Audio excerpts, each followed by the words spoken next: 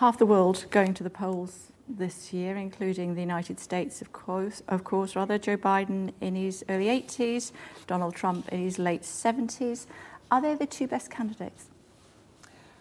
Well, one of them is the best candidate. Yes, I do believe that.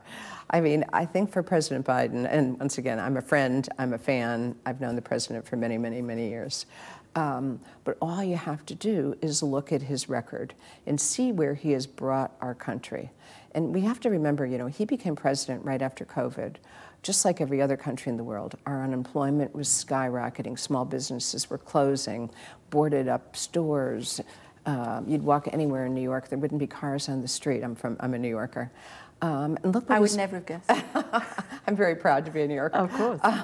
And look what he's done now. Look at our unemployment rate. Look at wage growth. And wage growth, especially in the lower percentile. So people where usually it's the hardest to get wage growth. He has done that. Do we need to worry about his cognitive ability? No. He's been here 5 times, 4 since I've been here. I've spent much time with him. He has not only ability, but he has a sense of history. I've been in meetings with him, with his staff, with the White House staff, that's fantastic, by the way. But it's the president who's saying, no, I know that leader. I know what he cares about. I know what will work. I know what our strategy should be. And, you know, and I think Jill Biden said this the other day, don't ever discount, you know, what age can also bring you positives. It can bring you judgment. And it can bring you knowledge of people. I mean, Biden, the president, knows every world leader. As a proud American, do you, at any stage, worry that the Oval Office may, to all intents and purposes, have to be turned into a prison cell if President Trump finds himself in a position where he's at the wrong side of the law? Listen, I can't go there. It is a hypothetical. I do have confidence in my country, and I do have confidence in the American people. I think they'll make the right decision. Was President Trump right to threaten NATO? Oh, I think, as we've seen, NATO has brought peace to this world for the last 75 years. President Biden has made it clear his first trip to Europe was to NATO, and how important this alliance is to us. And by the way, the alliance that's just growing stronger, we say with the addition of Sweden and Finland, and even the increase in funding from many countries. I mean, I think that we'll have probably 2/3 of countries paying more than 2% of GDP very soon. Everybody knows how important it is. So on that one, I would say no, he wasn't right. Do you think the world would be a safer place or a less safe place with President Trump in charge? Well, listen, it's once again a hypothetical. It is. I don't like commenting on that. But if you look at what President Biden has done in contrast to what President Trump may do, I mean, I don't know what he's going to do. I don't know him. But support for Ukraine. You know, the U.S. has given $75 billion to Ukraine. Jake Sullivan was just there yesterday. Our commitment is strong, and it's personal. President Biden cares about this. NATO, you just asked, another example. Our support for NATO, you know, and how important we think international cooperation, supporting democracy, supporting freedom. I don't know what the Trump administration will do, but I know that's what President Biden stands for. There is a sense just now among military analysts that I speak to on my program almost daily, saying the situation that we are finding ourselves in is almost comparable to the febrile atmosphere that we saw in the 1930s. Do you in any way feel that tension and anxiety as well on behalf not only of the British people but also of people in the United States as well? Well, listen, I mean, these are difficult days. I think it'd be naive not to say they're difficult days. We see a war in Ukraine, you know, a strong democracy with brave people that was invaded by Russia in a brutal attack that's ongoing. Obviously, that is horrific, and we want to do everything we can to make sure Ukraine is still a strong democracy, and that Russia loses this war. It's not easy, obviously. We've seen what's happened. It's horrifying. what's happening in the Mideast and in Gaza is also horrifying. It was, you know, in my view, a terrorist attack. Israel does have the right to defend itself, but humanitarian aid has to get in. That is one reason we are building a pier. Our boats are on our way there now. Civilians need to be protected, and we should have, as we proposed in a UN resolution, an immediate ceasefire tied to hostage release. What more, if anything, can the US do? We believe Israel has a right to defend itself. They were attacked. It was a terrorist attack. But we believe how they do it is critically important. And that's why you see Tony Blinken in the region as much as he is. And it's not just Tony Blinken. It's Tony Blinken, it's our head of CIA, it's Bill Burns, it's so many other of our diplomats. Because what we want in the end is a situation where Israel feels safe, where there is security, and where we can get to a two-state solution where Palestine has economic growth, economic prosperity, hope for its young people.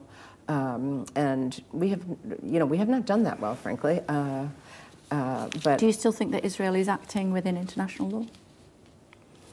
I don't know enough about that. When you see the situation in Gaza and you see kids eating grass, soup, in order to try to survive, what impact does that have on you as a mother? Well, it has a huge impact on me. I mean, it's horrific, actually. No children should ever have to go through it.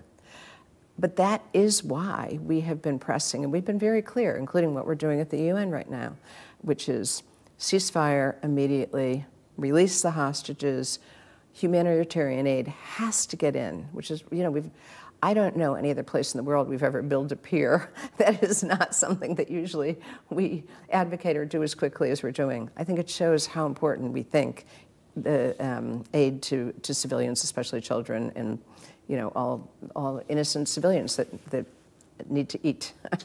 The $60 billion that's being held up by House Republicans for aid for Ukraine in all forms, how confident are you that it will get there? I'm optimistic as opposed to confident. I don't have any information that would make me confident, but I do believe that in the Republican caucus, even though perhaps not everybody in the Republican caucus, there's a huge amount of support for Ukraine, and a lot of the committee people want this aid to get through. I think, in my view, it has to happen.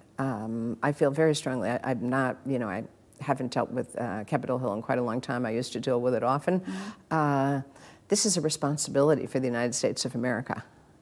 And we owe this to Ukraine. Ukraine is bravely fighting and winning, actually, and winning. And by the way, anybody who thinks that Russia may stop after this, I think is wrong. I mean, I was ambassador in 2014, and I saw what happened in Crimea, and I don't know why anybody would say, oh, this is it for Russia. So democracy, I think, is at stake. So we need to support Ukraine. President Putin has said that he was hugely victorious in his election. Marina Litvinenko, who I'm sure you will know, said you can't call it an election, it was an event. What would you call it?